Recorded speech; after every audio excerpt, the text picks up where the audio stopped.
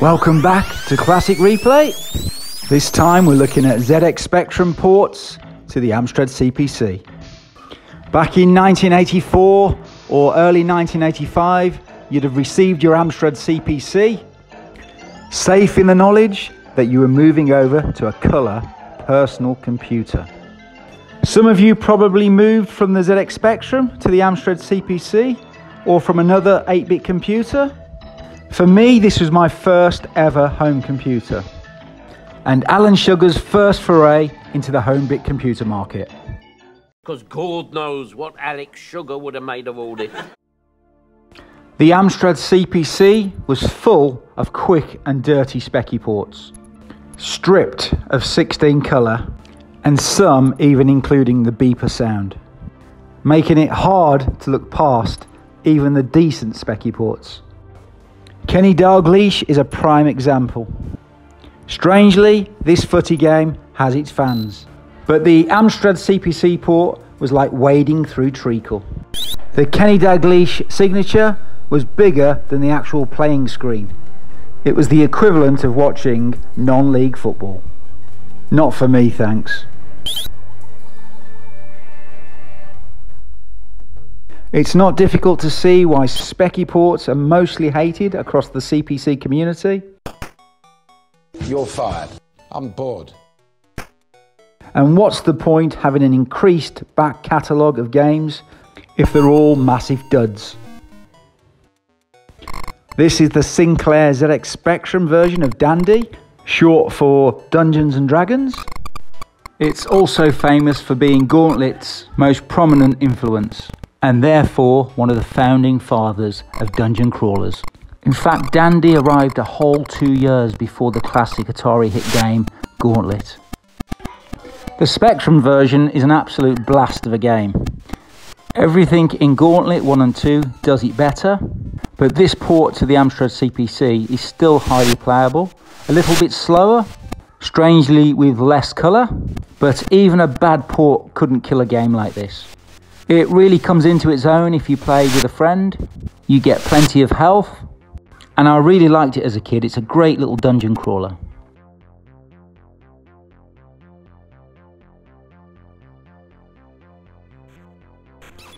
If you bought and played this game, the joke was on you. It's a martial arts game only in name. Even at budget price, this would be an insult. You have to beat these other wretched animals 4 times, a whole 4 times, to progress to the next stage. It's all highly repetitive stuff with rubbish sound and half decent graphics. You've got to save your village and fight your way through 8 villainous enemies. Thank goodness there's a 2-player option that drastically improves things. This Amstrad CPC port is almost an exact copy of the zxspectrum. Sound is still abysmal. Graphics lack any real detail or colour, but it retains the speed of the zxspectrum version and the 2-player option. Personally, for me, it's just not enough to save the game. It's fair to say that it's completely different to the run-of-the-mill other martial arts games on the Amstrad CPC. Someone needs to clean that mess up. But once you've mastered the tried and tested sweeping kick, that's all you have to do to complete the game. For me personally, this is one of the best budget games on the zxspectrum. It's basic platform and ladders, jumping over the nasties, but it's lovely to look at and it really is a terrific game. There's 8 ingredients to collect, and you need a particular ingredient in order to move on to the next screen. Get the ingredient and there's a big kiss waiting for you.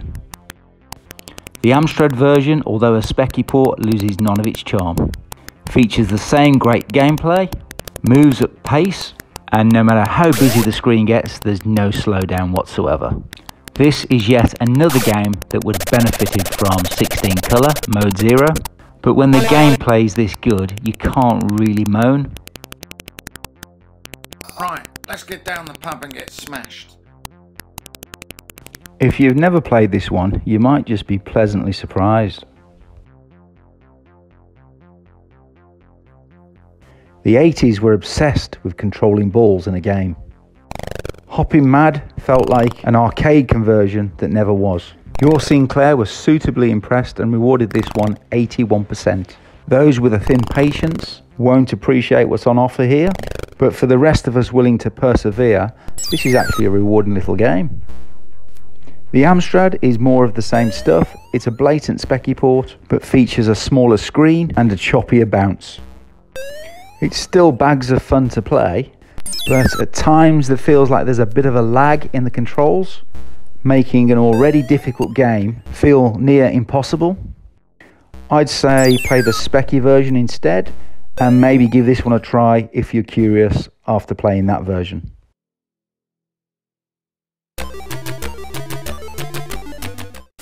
I remember the first time I ever played this. Gauntlet went 3D. And it's absolutely brilliant. I really enjoyed playing this on the ZX Spectrum. It's fast paced, easy to get into, but difficult to put down. There's lots to do in single player mode and even better in two player mode. For this type of game, it scrolls absolutely wonderfully. This is Spectrumitis, as Amstrad Action put it, at its best. As you can see, it's ever so slightly slower, but it's just as smooth, sounds just as good, and for me, plays absolutely wonderful. Most people owning an Amstrad CPC won't be able to get over the graphics, but for those that do, a brilliant adventure awaits. Escape from the Tree Kingdom and you won't be able to put it down.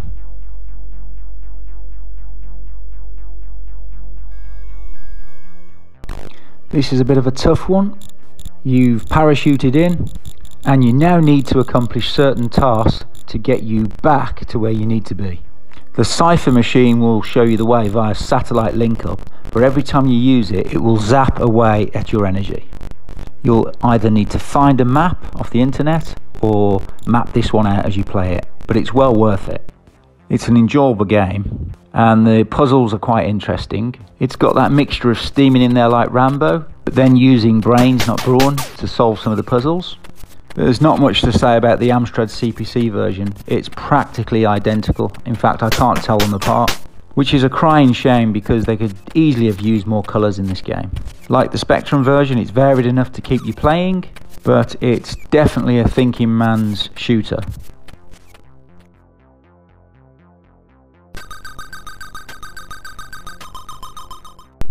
The problem is this might look entertaining and the sort of game where you want to shoot and dodge, but it looks awful, it moves awful.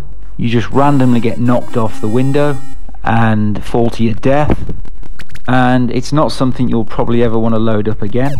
There's just too many cheap deaths throughout, and this one, unfortunately, Speccy port or not, never stood a chance. As you can see on the display there, the Amstrad version is even worse. It's choppier, it's slower, there's some differentiation in the sprite colours, but again it's just a really disappointing shoot and dodge game. No doubts it could have been really playable. This is one where even a splash of colour would have done little to save this game. Equally, the sound effects and the music are goddamn awful. I'd have preferred them not to be in the game. So this one is a massive avoid from me. Badlands is a great little ZX Spectrum conversion. It features the same layout as the coin-op original. There's a 128K version. It's fast and responsive and a heck of a lot of fun to play. I can't help think though that Domark could have done more, but you can't argue that this version of Badlands is basically a good arcade conversion. Straight from the off, once again, I'm sad to say that the Amstrad CPC conversion came off second best. Although there'll be no photo finish, thankfully it's still highly playable. It's not left stalled on the line, but it's very difficult to look past the lack of effort involved here. This is basically a straight Speccy port. But overall, this is a solid Speccy port that delivers on playability.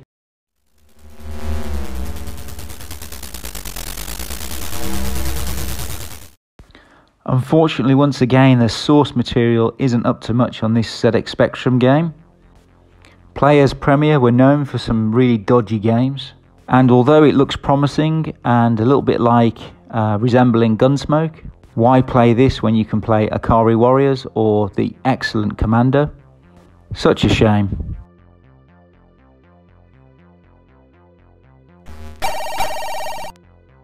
As if things couldn't get any worse, this game is finished in Chase HQ ZX Spectrum Yellow and looks to run at half the speed. The graphics are terrible, slow, and I'm sorry, it's not even addictive in the slightest. They didn't even bother with the sound effects or music, and if you look closely, there's tearing in the scroll as it moves up the screen. You really can't make this stuff up. It's absolutely awful. Terrible, terrible Spectrum game, and a terrible, even worse Spectrum port. You'll have more fun ordering your very own gravestone than playing this. When I first played Rasputin, I was almost convinced it was an Ultimate Play the Game and not a Firebird label release. It's an absolute visual delight if you're a ZX Speccy fan. It's very complex and also it's very difficult, but once you get your head around it, things slowly start to gel and you start to progress. Wonderful little game.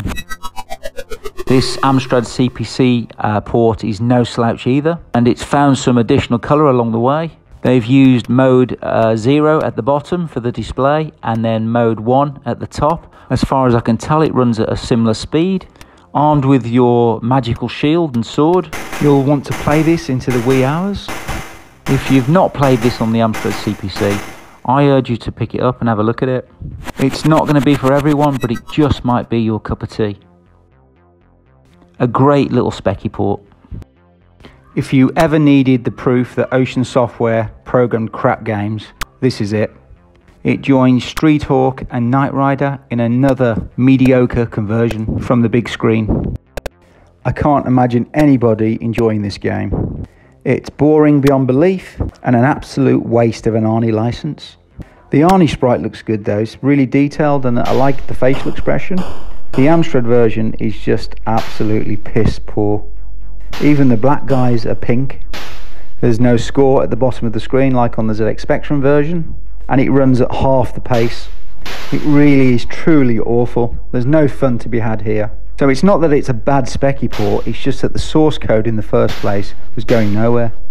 Ocean actually did lots of terrible conversions. Anyone remember Miami Vice? And Highlander, for Christ's sake? I played this quite a bit back in the day. It's another dungeon crawler. It's a nifty little chase around. Unlike Gauntlet, it's a flip screen affair, and you must travel over 6 levels, picking up all sorts of items, and you're armed to the teeth with a garlic gun. But let's have a look at the Amstrad port. It looks pretty much the same, probably less colour. It's just as heavy on the garlic. Again, it's another one of those if you can look past the graphics and have a taste for monochrome blood. It's a good game on the Amstrad to get your teeth into. There's no doubt that Gauntlet has been done to death on these systems, but I kept playing with this one until I finally killed the she-vampire herself. I'm not sure what else to say on this one, other than it's a competent Speccy port and fun to play.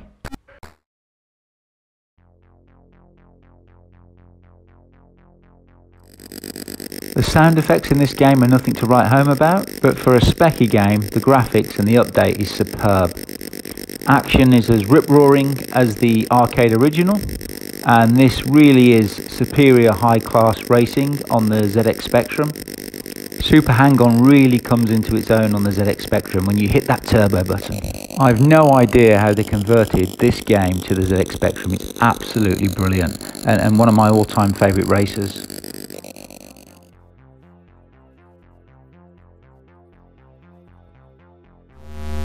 Plays very closely to the ZX Spectrum original, but isn't quite as impressive in the graphics. But seriously, that doesn't spoil it for me. The game is just as playable. But could you imagine how wonderful this would have looked with a splash of colour? If you can look past the graphics and the ever so slightly slower road update, like me, you'll be playing this until the cows come home. It's a thumbs up from me.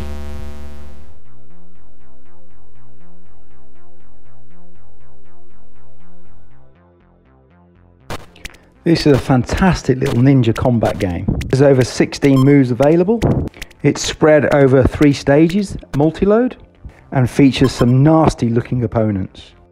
At the time, it definitely felt like a cut above the rest for this type of genre. and clearly a clear winner on the Speccy. The Amstrad port comes with all the detail of the zxspectrum port. Probably loses a little bit of the speed in the conversion, but it's every bit as addictive and playable as the zxspectrum version. You could argue, and you'd be justified in doing so, that the game has a bit of a repetitive nature, but the scrolling is lovely to watch. The background is alive with animation, and there's a great deal of variety in the action. This is a good Speccy port. This one has aged really well. The graphics are as good as the original, if not better, and the gameplay is definitely just as addictive. And although it looks similar, all of your old winning techniques from the first game completely go out the window here. You're starting from scratch. The Amstrad doesn't suffer here either. This is an exact replica of the zxspectrum. The speed is the same, the slightly better sound, and what colours are used are put to good use. Once you load the game, you see a nice little neat guide of all the aliens and the obstacles and where in the game you'll come across them. You should probably take a picture at this point, because once you go past this point, you can't see them again, you can't call that up. That is the only frustrating thing about this game. Apart from that, it's a fantastic Speccy port and one to check out if you haven't. This one, back in the day, I'd have probably given this, I don't know, a 9 out of 10. It's that good. The great news is it's a British game, and for the time it was highly original. Immensely difficult to put down once you actually start to get into it. You're basically in charge of a bunch of droids called the deactivators, and you're basically sent into a building to remove all the terrorist bombs. The Amstrad CPC version for me is every bit as good as the zxspectrum, so this is a really good port, and it's not one of those games that necessarily needs bags of colour. You've essentially got 2 rooms in the display and then a map below telling you where the bombs are.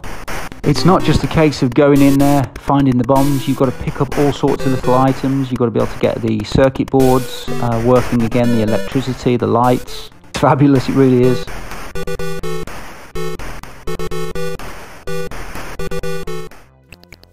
Stranded on a seabed, you must escape from this 3D watery world.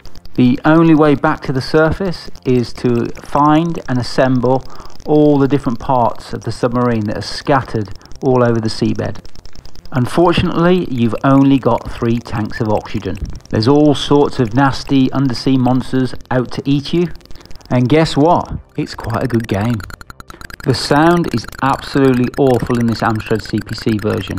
First thing you need to do is turn it off, but the rest of the game is absolutely 100% identical, even in the speed department.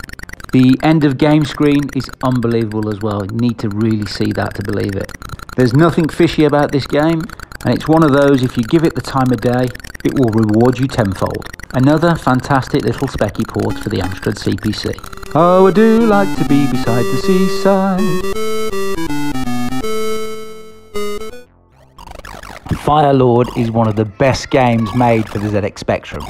The programmer Steve Crow has really outdone himself here. The magazine reviews of the day didn't convey the sheer speed of this game. It's a fantastic little arcade adventure with lots of puzzles thrown in. And this is the same guy that did the amazing Starquake. I mean, just look at all the colours on display there. Firelord is an excellent game on the Amstrad CPC as well. The graphics aren't as colourful as the Spectrum, but the sounds are still original. There's been a slight hit in the speed department, but we're not talking leisurely pace here. This is one of those games where there's no point even beginning to try and play it unless you're willing to map out where you're going. There's no doubt this would have looked great in 16 colour, but it's such a good game that you see past it straight away. An essential Speccy port. I'll be honest with you, I'm not sure what they were aiming for here, Martech. It looks good, the presentation's good, the graphics are good, it zips along at real good pace, and although that might sound jolly, unfortunately it's as dull as dishwater. You simply just go as fast as you can and then fall asleep at the wheel. What on earth were they thinking with this one? The Amstrad CPC doesn't stand a chance. So here it is, just as fast, cars look graphically decent, Again, I wouldn't bother fastening your seatbelt. I'm sure somebody somewhere thought this was a great idea. There's 3 types of events. The first one is speed trial, go as fast as you can. Then there's the killing race, which is go as fast as you can and shoot as many cars as possible. And then there's the TIG and tag race, where one car is it and you've all got to get it. As far as Speccy conversions, translations go, it's accurate, it's no different, retains all the same speed. I just hope nobody bought it back in the day. Talking about awful games, my God, look at this. Absolutely shocking. It's obviously aimed at kids, but my kids would even be bored of this. There's no sound to speak of. The control is really sluggish. This must be one of the worst Spectrum games probably ever made. Does anybody know?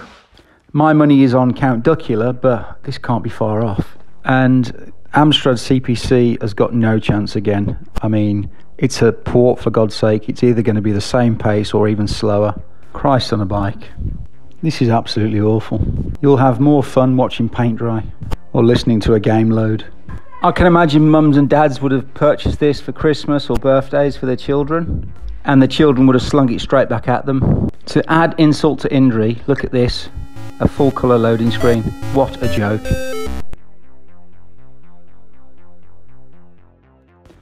Now, I quite like this. I first played it on an Amstrad Action cover tape, where I think you got the first couple of levels free. It's a nice little innovation on Arkanoid. And for a Speccy game, I mean, look at all the colours on the blocks. It's brilliant. It's you against the computer or against a friend.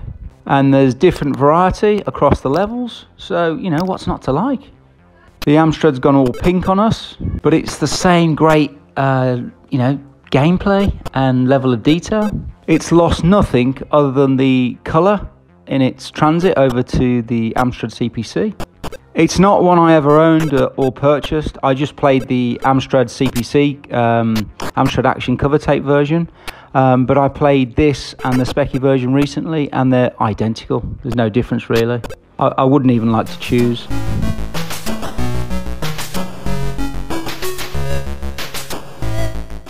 I'd say apart from the Commodore Amiga, and maybe some might argue the PC Engine version, this is probably considered one of the best zxspectrum arcade conversions that ever graced the system. Bob Pape was the brains behind this conversion, and to be quite honest, there's nothing quite like it. The speed of this thing is what sets it apart. And if you can complete this game on the zxspectrum, you'll have no problem completing the arcade original. You can't ask for more than that from a conversion. Who knew the Speccy could use so many different colours? Collect objects, shoot baddies, you know the drill. This superb IREM classic also made it onto the Amstrad CPC, but a little disappointingly. The graphics have lost all of their colour, and the gameplay is good, but it's just not as remarkable as I'd hoped after seeing the excellent zxspectrum conversion. Still, it's a great shooter though, and Keith Goodyear should be rightly proud of programming this Amstrad CPC version, considering the limitations and the time he was given. All the features are present. It's definitely a good blast, but it's not one today that I'd play over other versions. Thank God for the new update for R-Type 128K on the Amstrad CPC. It was everything Amstrad CPC R-Type fans could ever hope for. Don't you open that trap door! You're a fool if you dare. What a game, and I love the miniseries, absolutely fantastic. And they stick to the script, the formula of the TV series really well. My daughter, she's only 5, but she's watched all the original Trapdoor series. I doubt she's old enough, but hey ho. The Amstrad CPC version is excellent as well. It's a carbon copy, almost of the zxspectrum, and a real labour of love from the programmers. There's a whole multitude of taxing problems and troubles to resolve, but the game really will leave you satisfied. It looks identical as well to the original Trapdoor game. Again, simple but highly effective. Unfortunately, the average sound strikes again. And where's the theme music? I don't know what to say about this game. It's just decidedly average. It looks awful. Of all the colour palettes you could use, why yellow? Then just painting the wall, as you can see there, is a brighter shade of yellow. Ooh. Where's the Flintstones music, for Christ's sake? And why can't you play as Barney Rubble? The Amstrad CPC version looks like it's survived the translation. However, it's slightly different and placements are a little bit off. I can tell it's the same game because it's done in yellow. But once again, it just feels aimless. A Flintstones game should have been fun, should have had the music of the theme. I mean, this really is the stuff of nightmares if you'd have bought this back in the day.